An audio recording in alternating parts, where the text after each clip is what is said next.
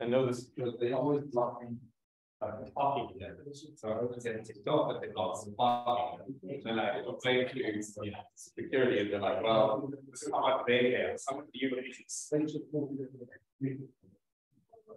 all right. Okay, so I introduced the idea of the exterior derivative in the last lecture, and said that it's a generalization. I showed you by an example that a generalization of all of these vector derivatives you're already familiar with. Here, right? So differential graph, all that stuff is just the exterior derivative acting on forms of different types. So today I want to continue with that and point out some of the really interesting facts about the exterior derivative, which will lead us to the idea of Durand homology groups, Durand homology groups in this lecture. And then from there, well, I just want to kind of make it as a throwaway comment today, but we'll get back to this a little bit next. We'll explore some of the consequences of these groups. And then I'm going to introduce the idea of the interior product as something that does the opposite. So where the exterior derivative took us from a p form to a p plus 1 form, the interior product takes us from a p form to a p minus 1 form. Okay. So we'll set all of that up today, and I'll tell you what the idea behind homology is as we go along. So essentially, D as a map from the set of p forms on M to the set of p plus 1 forms on M induces something called an exact sequence.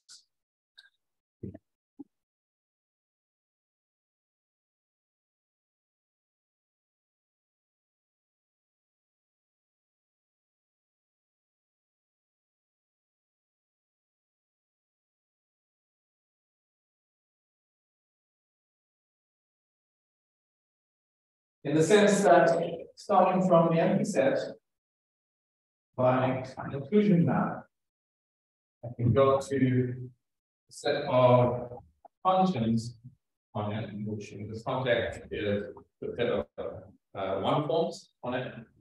And then after a set of 1 forms on it with the operator D1, that this was technically speaking DP, that's on a set of p forms, so produce p plus 1 forms, take me to the set of 1 forms on M, then D0. D1 axon, no, yes, D1 axon line. There's 2 forms, etc. And this goes all the way through to Dm minus 1 on an n-dimensional manifold that takes me to Dm. And since there are no n plus 1 forms on an n-dimensional manifold, this is 0. So we'll come back to the exact structure of this exact sequence in a little bit when we talk about the homology groups and where these mappings actually work. Let me tell you a little bit about the properties of the derivative that make it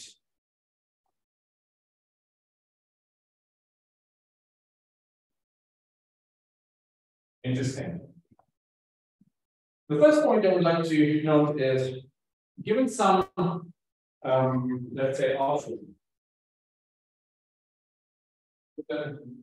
some omega in omega r on n,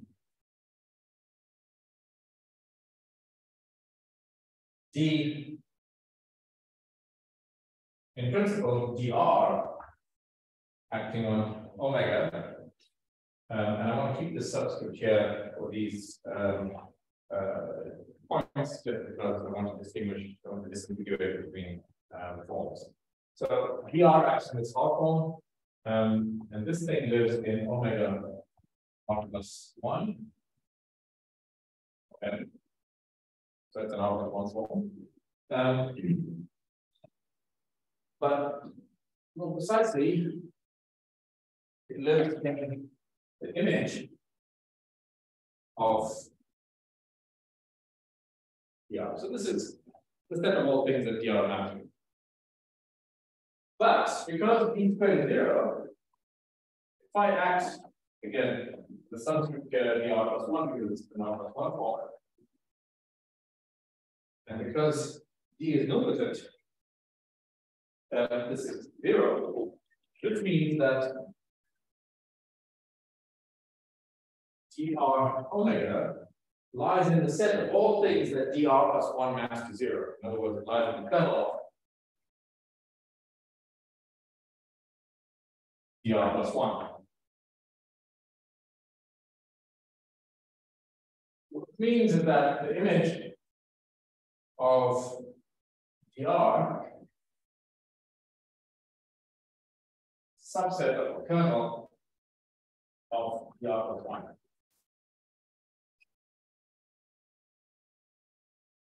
Elements of dr plus of kernel of dr plus 1, things that live in the kernel of dr plus 1, and things that are all of the form d omega equals 0. So any form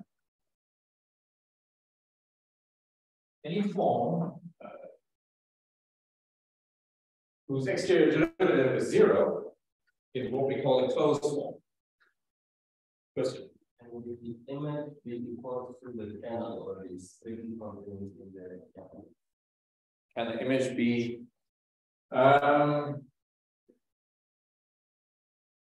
it's I'll think of an example really.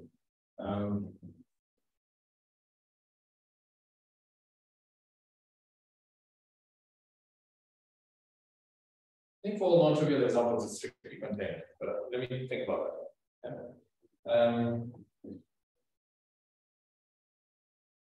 So elements of the kernel of D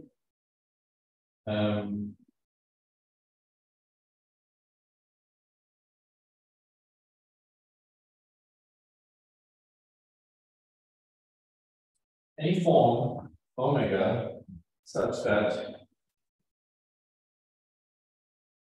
d omega 0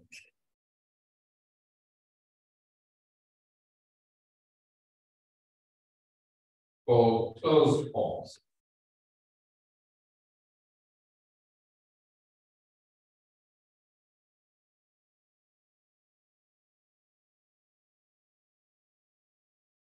Moreover, elements of the image of the R-1 forms are all elements of the image of D R-1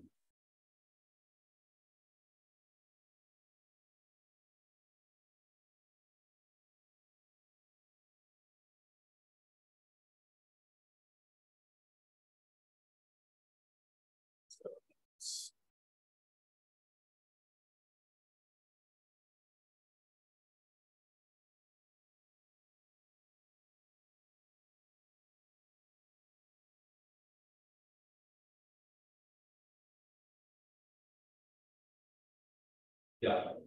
So elements of the image of dr-1 are R-forms. That means some omega living in omega R on M, such that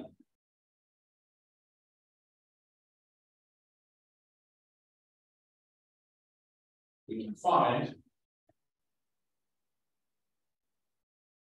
some psi that's an R-1 form with omega equals to each side. These are called exact forms.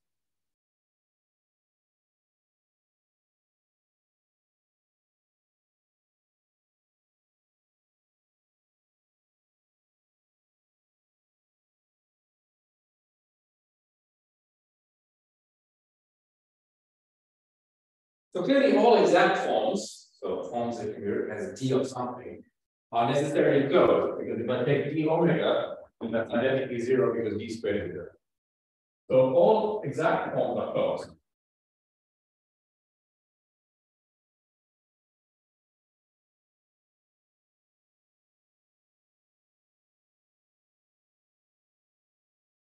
But the converse is not necessarily true. In fact, the whole idea of homology asks the question, when is a closed form exact? So if I have some form that I give you, omega, and you know that d omega is 0, can you necessarily write that omega as d of something else? The question is,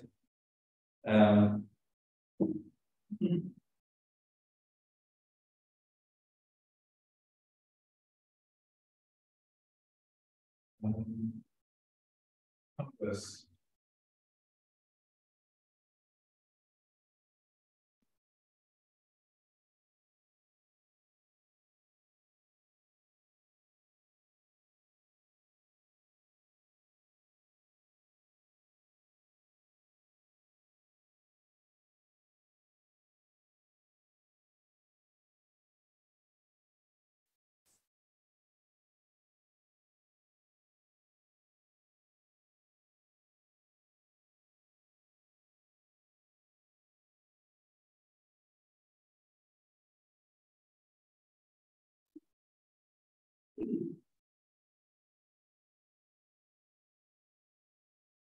So when closed forms are exact, it's encoded in the quotient space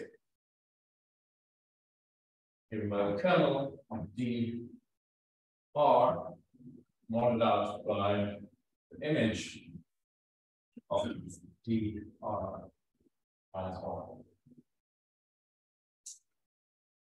1. And this is called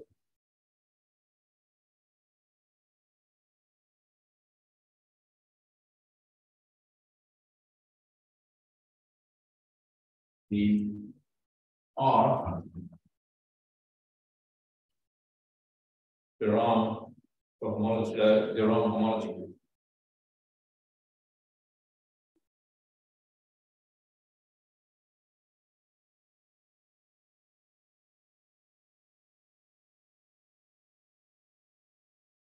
Whose structure and what this group is, etc. We will come back to what the end of the course when we focus a little bit on Durand homology groups in the algebras. The point that I made last time, now, is the fact that I call something a derivative if it satisfies the product rule, if it has the Leibniz property or what we call the property of derivation. So normally we insist on things that look like derivatives.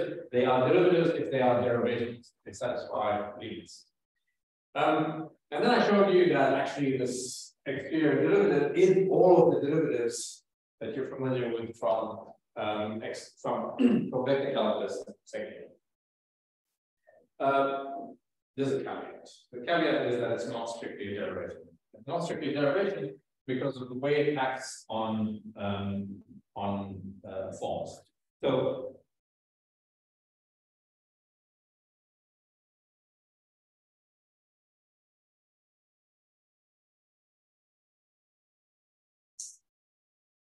tell you what it is about it. It's called anti-derivation. In the sense that it does not satisfy a strict Leibniz property. It satisfies a variant on it that depends on the degree of the forms exactly.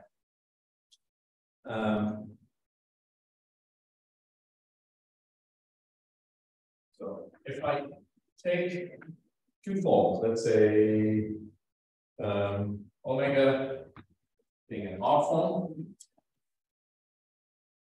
and eta being an S form.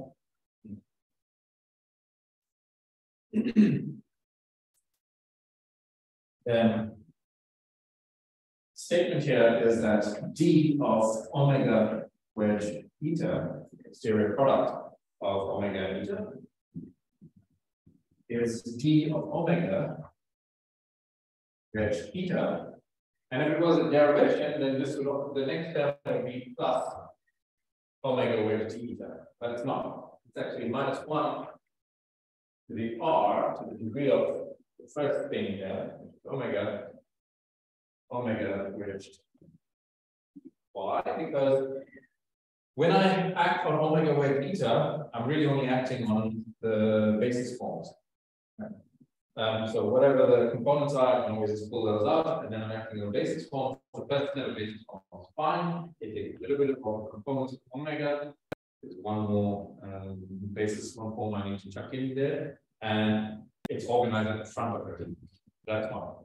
This guy should take the basis form associated to eta and have a dx lambda wedge dx mu1 through us. I have to shuffle that guy through r dx's. Every time I commute, it pulls up -1. So if I have to do it r times, I get a -1 to do. So that's where this -1 to be on. And the fact that I've got this graded feature here where it's either plus or -1 depending on the degree of this form is what makes it an anti-derivation.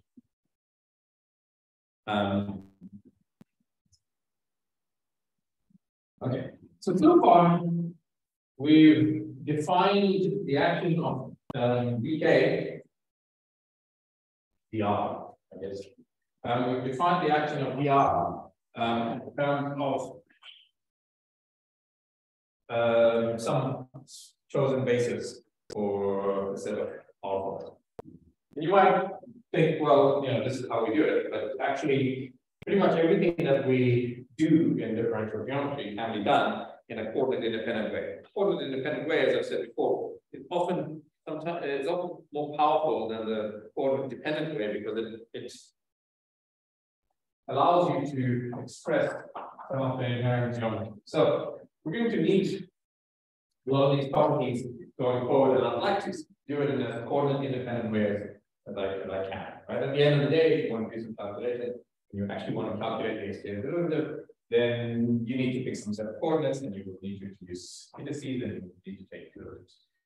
But if you're interested in the structures underlying these objects, then you don't. So let's do a coordinate independent formulation of what the exterior derivative is doing. So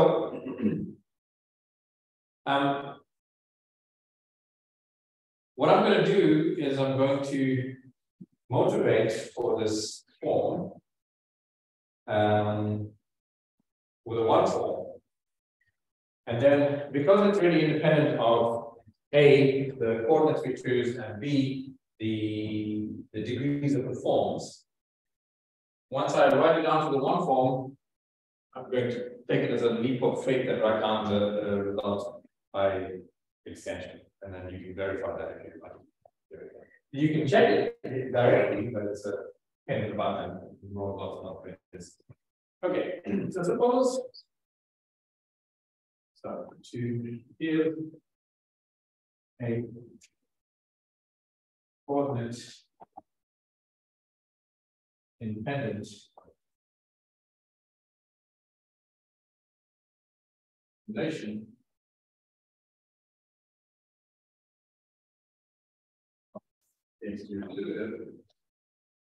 let's start by giving some coordinates.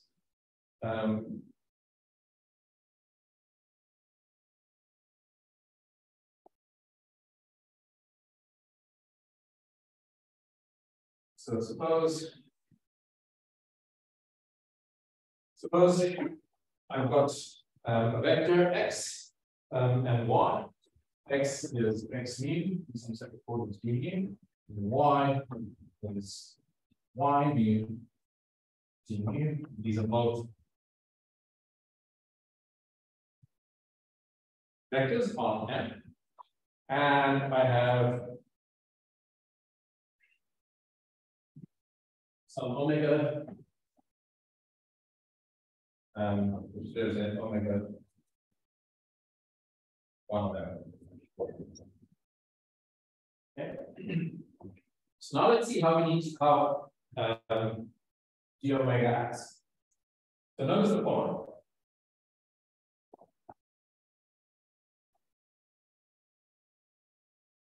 D omega is one form, is a two form. Right? And as a two form, it takes two vectors and gives you back a real number. So that means that this guy has an arguments, two vectors, that are going to effectively x and y. So let's evaluate this performance, and then we'll make some, I'll show you something else. I think exactly that same thing. So this is equal to, this guy here is d lambda omega mu dx lambda, which dx mu. Again, this is acting on x1. This here is a two form. To evaluate the action of this two form, I need to break it up into its tensor product components, which is the anti-symmetrized tensor product, right? So that's d lambda omega mu dx lambda. I'll do this once in detail, and then this is how it works. Minus d dx mu and dx lambda, and this maximum next one. This is just dx, so d lambda omega mu. This guy acts on this guy acts on this guy acts on this guy acts on this. So this is x lambda y mu minus x mu y lambda. So let's leave that aside.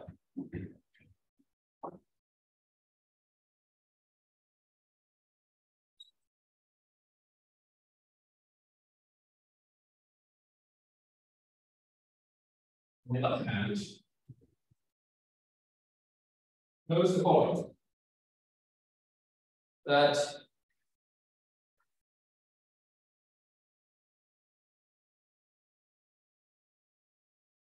omega evaluated on one of these vectors, y, is a number. Omega is a one form, it maps a vector to a number, some function. Some real number. So I can then act on that with x as a derivative operator. So x on omega of y.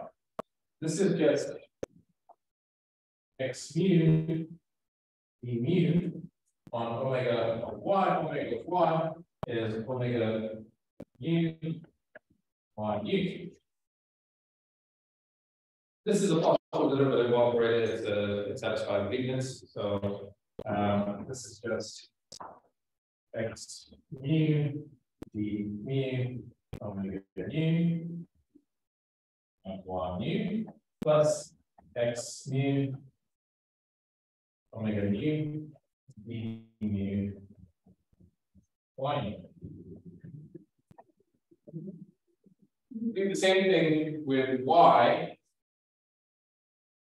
Evaluated on omega of x.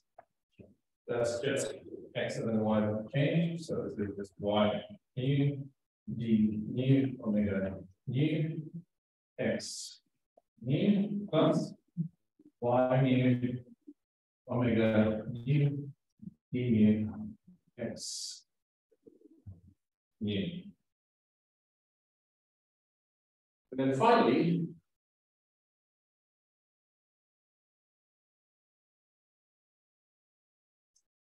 omega being a one form can act on a vector, and the vector that we want to look at in particular is the lead bracket between x and y. Okay, so this is just omega mu x mu d mu y mu minus omega mu y new d new x new. And if I go x evaluated at omega of y minus y evaluated at omega of x minus omega of x bracket y, then I get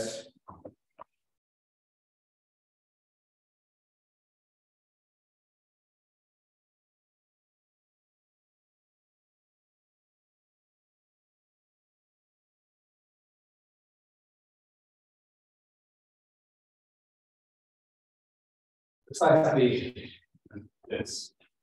So this is just the mu omega mu times x mu mu minus x mu mu.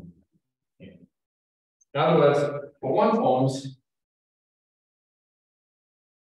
I have the expression that d omega evaluated on the test vectors x and y is just x of omega 1 minus y of omega of x minus omega of the bracket. So the key thing about this is that the yellow expression doesn't actually, even though I derived it by resorting to coordinates, this expression is coordinate independent. I can give you any kind of coordinates you want, pick whatever vectors you want, they're just test vectors anyway, whichever form you want, this expression holds true. So this is the action of the exterior derivative on some one form. More generally,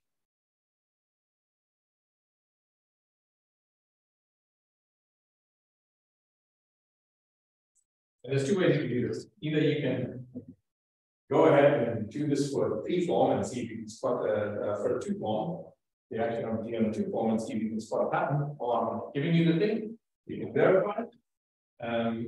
If you spot a pattern, then you can use induction to get the same result, but it's depending on that. So more generally, if I've got some R form, omega,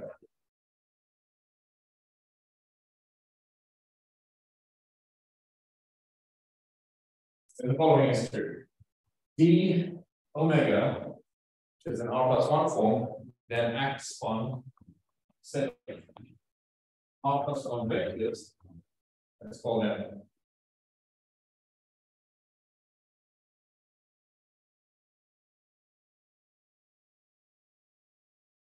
x R plus 1, x1 through x R plus 1.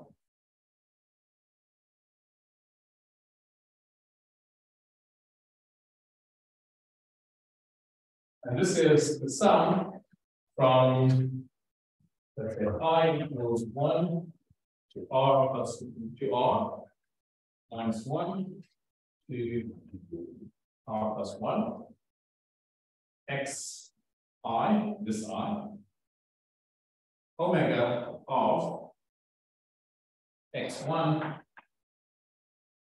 all the way through to x I, and what I want you to do here is to leave out xi. So this hat over means you get to the I position and you exclude that vector. And then you goes on due to xr plus 1. So there are plus 1 of these guys, with one of them removed. There are vectors in here, which is exactly the number that you need for an R form to operate on. Okay, and you can see that this sum here, this alternating sum here, will give you these two types of terms. Yeah. Is the next one minus 1 plus or plus 1? Not like I plus 1. Oh, sorry. I plus 1. Yeah.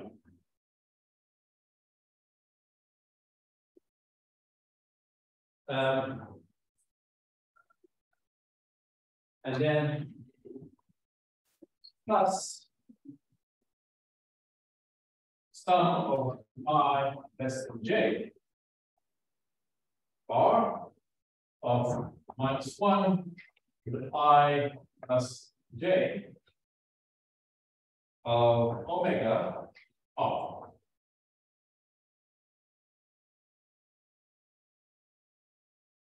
xi yj x1 due to xi. Again, that means drop xi due to xj. Again, the hat means drop xj all the way through to x plus one. Okay, so basically, this term will have terms where omega acts on R vectors. You have a list of you have a list of R plus one vectors. You drop xi and xj and you replace them. This should be an x. You drop xi and xj and you replace them at the front with the D bracket between the two. And that's a general expression for a general coordinate independent expression for the action of the exterior derivative. They don't depend on U2 coordinates. They're rather depend in any sort of coordinates on your manifold.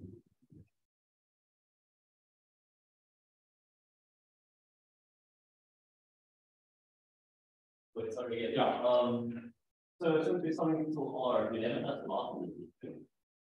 So J can't be R plus one in that sum. J can't ever be R plus one in that sum.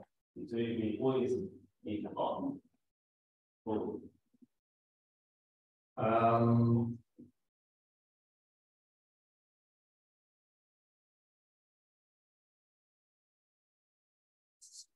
Yeah, there's something else that's weird. What? So that would also like the I have one R. Yeah, like it's like R X or then you ever have X R plus one omega or stuff. It sums to one R.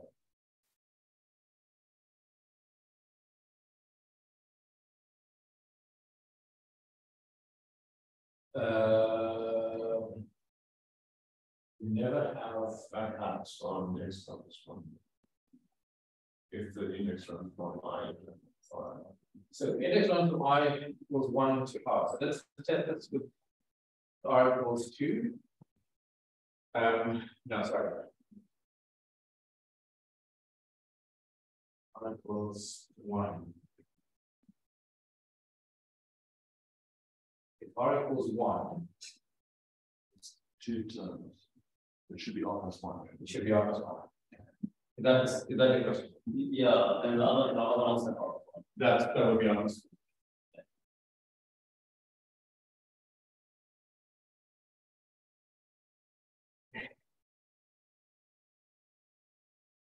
Right. So let's do an example to finish this off.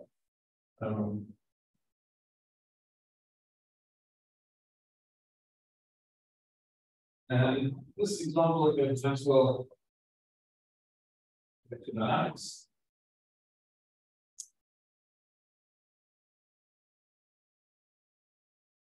There are two things that are particularly well framed in this language. One is Maxwell electrodynamics, and the other one is classical mechanics. We need one more tool in our toolkit before we can reformulate classical mechanics, classical Hamiltonian mechanics.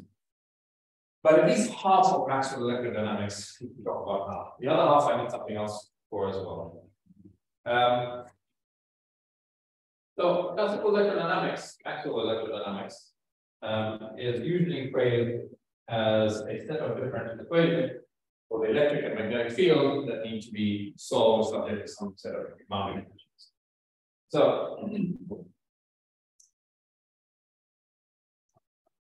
these are called Maxwell's equations.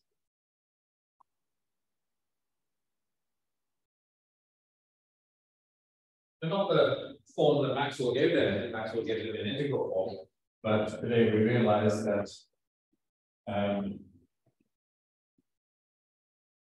they can be written in a differential form, and the differential form is this, and I'll back to the views with the written them down.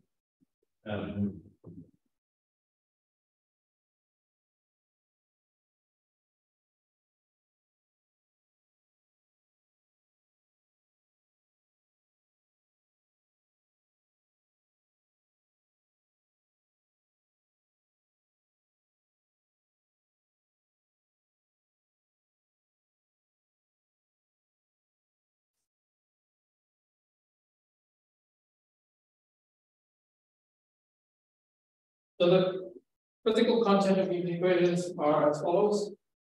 This statement here is that electric charges produce electric fields. Changing electric fields produce magnetic fields.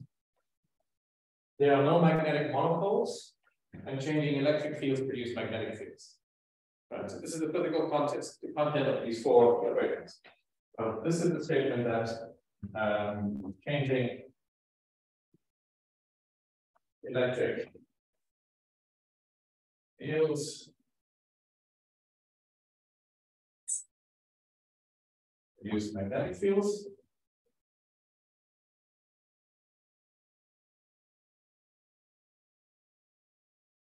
This is the statement changing magnetic fields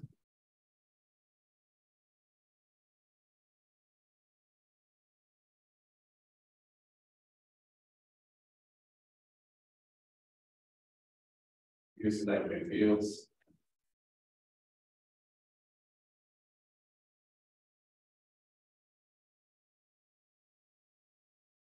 This tells us that charges, electric charges, source electric fields.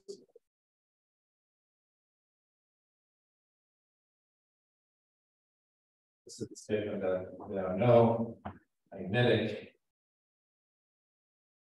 monopoles.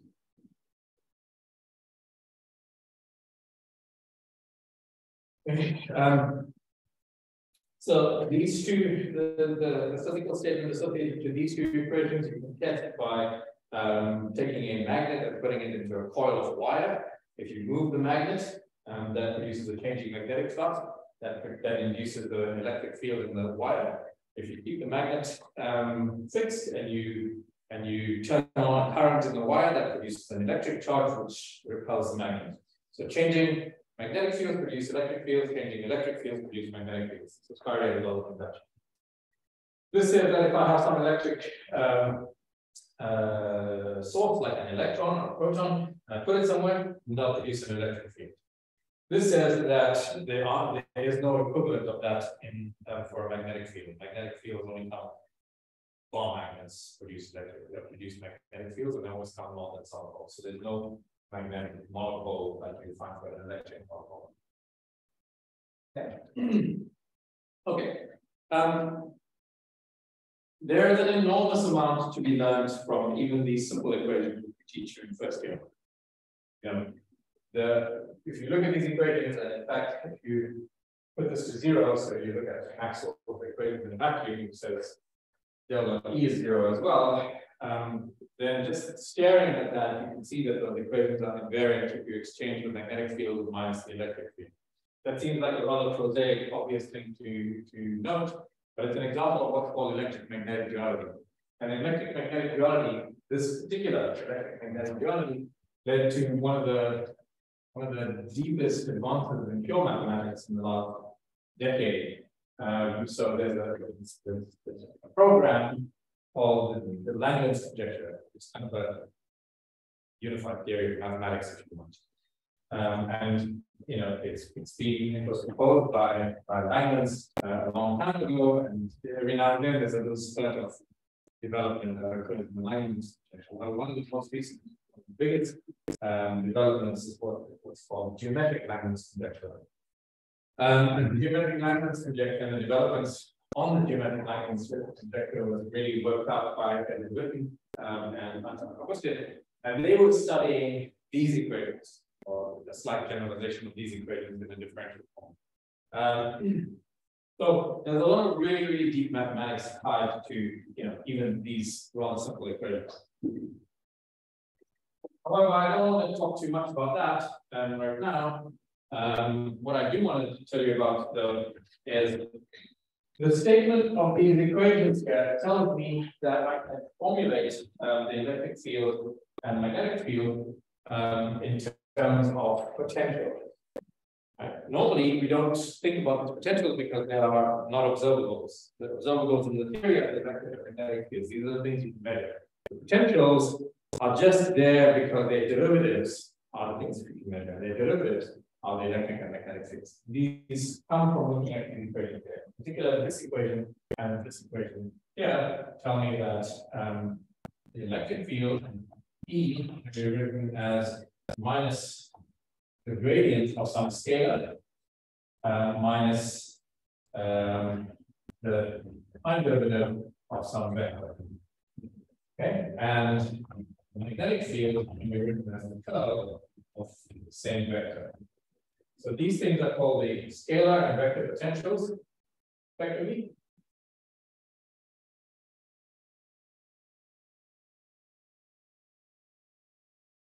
The vector potential.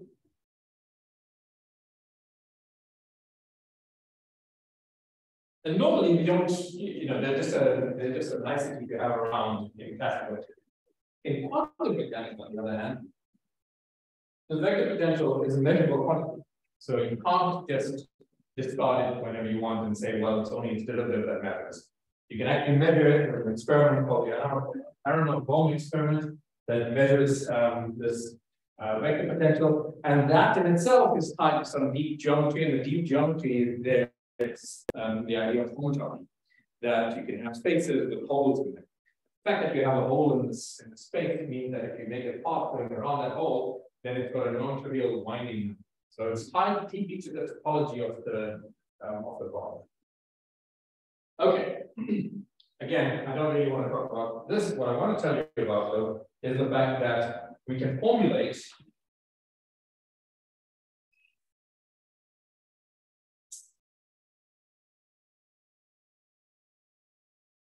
Maxwell equations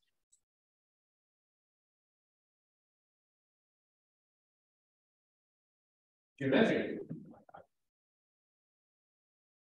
Okay, the caveat here is I can formulate two of the Maxwell equations geometrically. The other two actually involve some dynamics. Which ones can I formulate geometrically? Well, this one is the statement that curls don't have a divergence. So a vector field that looks like a curl is something that's curling around, it's not going anywhere, so it has a divergence. Divergence of the curl vanishes. Look at this one, for example, right? If you take the curl gradient, that's 0. Okay, so that's a statement that a gradient field is radially pointing outwards and it doesn't curl anywhere. These are geometrical statements. They're not statements about any electrodynamics of any sort. So two of these equations can be expressed purely geometrically. The other two require you to formulate some dynamics, and we'll come to that a little bit later when we learn about Hodgson. But the point is the following: I can take the scalar potential and the vector potential. The vector potential, there are three components in three-dimensional space. So there's three from here, one from here, and I can write it down as so identify A naught, just sticking on convention, as minus phi, and A1 let's say AI with this vector is I component. So this is the P vector with the arrow over it, and this is what's typically called a flow vector. So these then become they're captured in A mu, which is A naught, 1, A2, AP. Just for the calculating component. So this guy here is what's this would normally call a flow vector. Mathematicians would say this is nothing but the components of A1 flow.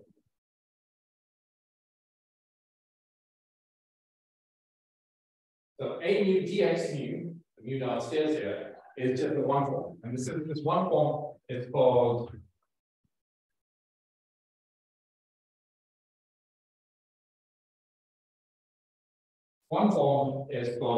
the electromagnetic potential.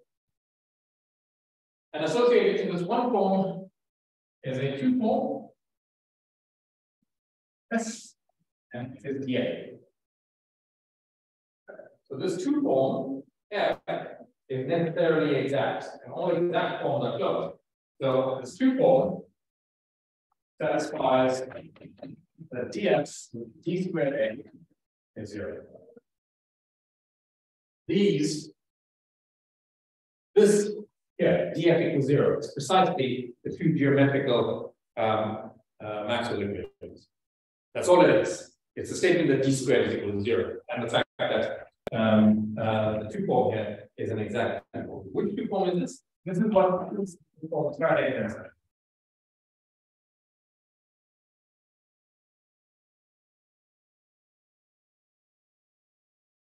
Its components are precisely 0 minus E1, let's say x, minus EY, minus the Z. So this is the x, y, and z component of the electric field. So that's the x, y, z, 0, the z minus the y, minus the z,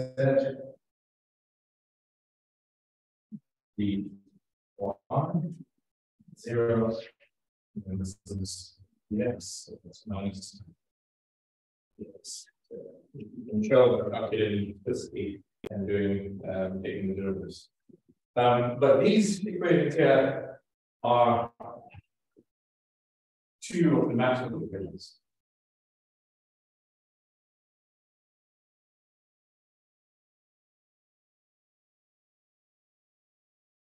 The statement that curls have no divergence and gradients have no curl. Okay. So we stop there for today.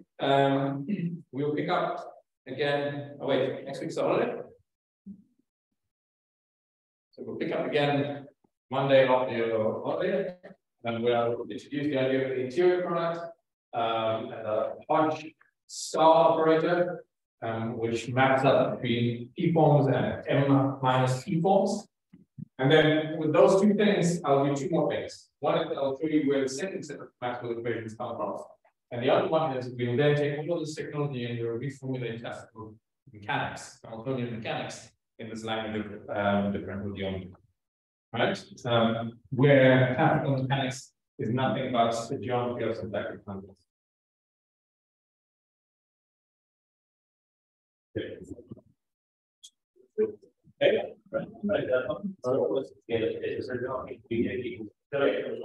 No. I'll tell you why just now. Yeah.